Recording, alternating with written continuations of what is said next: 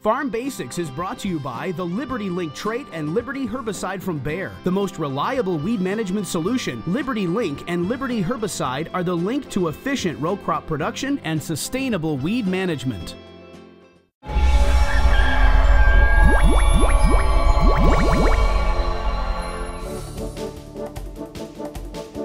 One of the most common questions we've gotten over the last few years from non-farmers is, what is vertical tillage? Farmers are talking about vertical tillage. I have no idea what that means. Well, actually, even on our farm, there's a couple of different definitions of what we're doing with vertical tillage.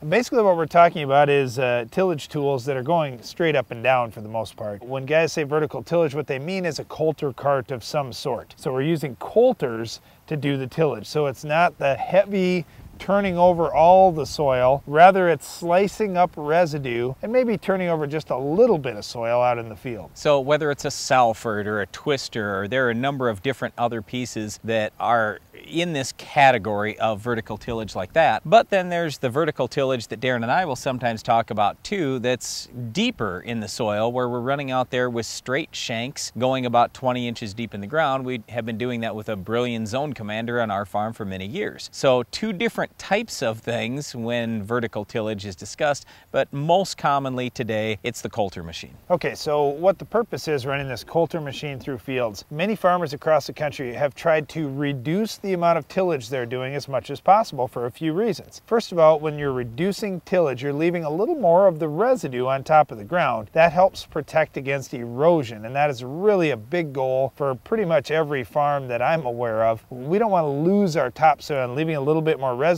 on the soil surface protects us against heavy rainfall and any kind of washing that can happen, and also it protects us against wind. So we like leaving a little more residue on top, but we need that residue to break down eventually. We don't want to just have this thick mat of residue out there that won't allow our next crop to get up. So by doing this vertical tillage with the coulters, we can chop up the pieces of residue so we can move them around and get them out of the way. So we can move them like with a row cleaner on our planter, so we can have a nice clean strip where our crop can emerge from the ground. And also we can stir some soil up onto that residue, and whenever we have soil that also has bacteria in it, which can help break down the residue more quickly. The point is we want to have a warmer seed bed in the spring. That's really what this all comes back to.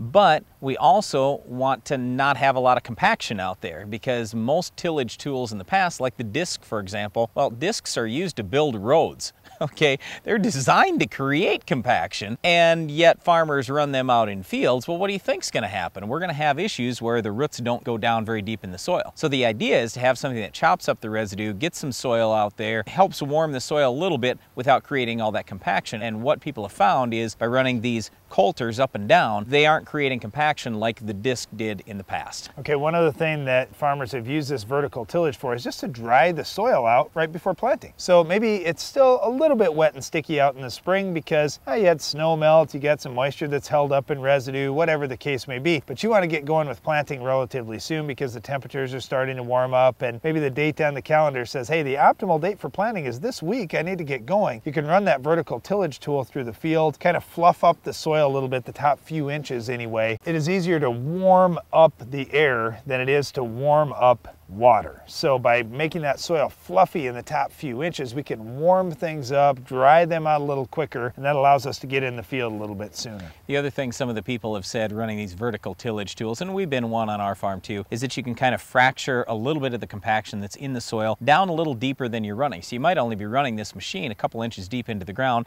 yet it creates a little slice going down deeper than that, busts up the compaction a little bit, maybe at 3, 4, 6 inches deep, something like that. And that's a good thing for all of us farmers. We're trying to reduce compaction out there. All right, so when we talk about vertical tillage, there are a few different things that could fall into this category, but mainly when you hear vertical tillage, we're talking about using coulters that are just going to go down a couple of inches into the soil and chop up some residue, maybe stir a little bit of soil up onto residue, so we can still protect our soils from erosion by leaving a lot of the residue on the surface, yet still do a good job getting emergence out of our crops by getting that residue chopped up and warmed up. Well, one of the most important things too to getting good emergence and having a nice crop is having great weed control. We'll talk about how to control our weed of the week coming up later in the show.